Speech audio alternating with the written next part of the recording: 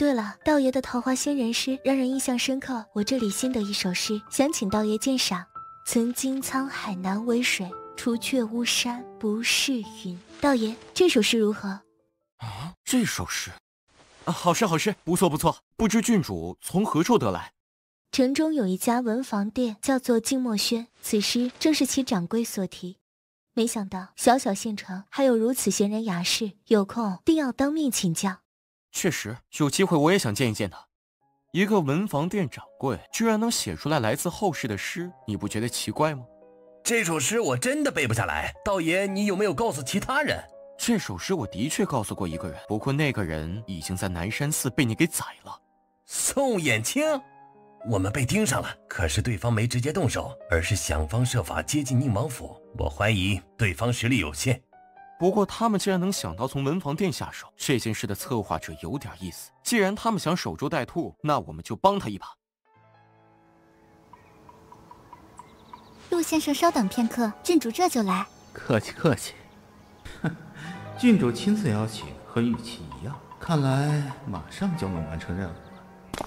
陆先生，小人拜见郡主。听说陆先生的诗写得不错，我也做了首诗，想请先生指教一二。指教不敢，愿洗耳恭听。曾经沧海难为水，除却巫山不是云。取次花丛懒回顾，半缘修道半缘君。陆先生，不知我做的这首诗如何？啊，这人有病吗？为什么念我送郡主的诗啊？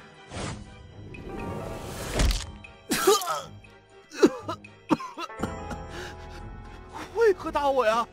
别装了，自我介绍一下，我就是杀了宋衍清的那个牛有道。宋衍清曾经让我做了几首诗，帮他勾搭唐姨，就包括刚才那首。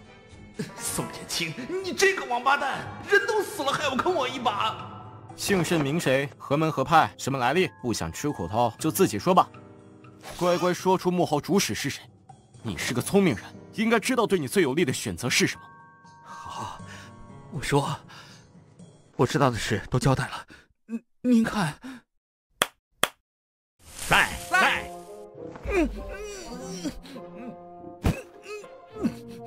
啊，道爷您放心，这人跑不了的。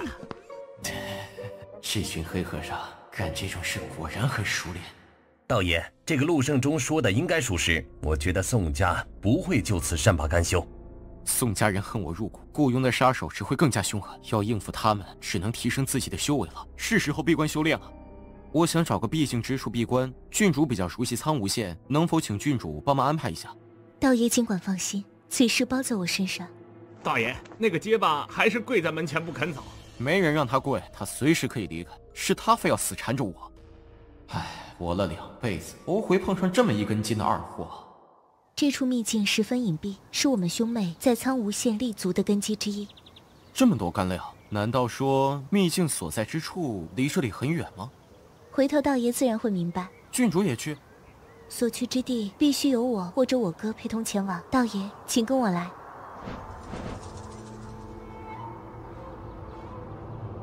枯井之下连着地道，石阶湿滑，请道爷小心。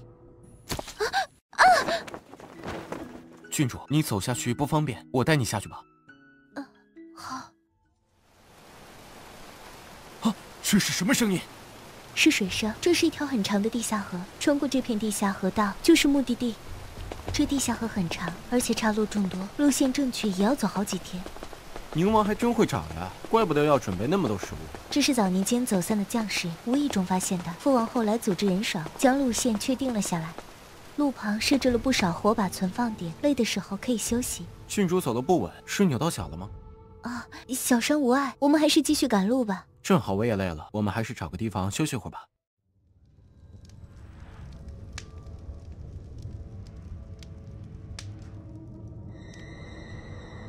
好冷，这寒意不正常，有不干净的东西在这里。道爷，刚才我法眼看到角落有东西一闪而过，鬼鬼祟祟的。能带来这么强的寒意，这幽魂已经变成了鬼。不要过来！郡主，你没事吧？醒醒！